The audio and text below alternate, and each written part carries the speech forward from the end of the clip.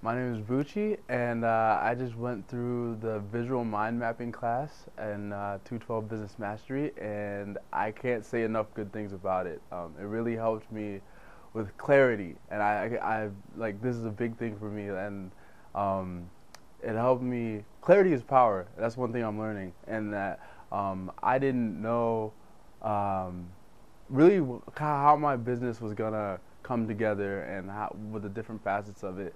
But mapping out the my business in on the one page visual model really helped me kind of nail down what my next steps are. So yeah, I can't. It's highly recommended.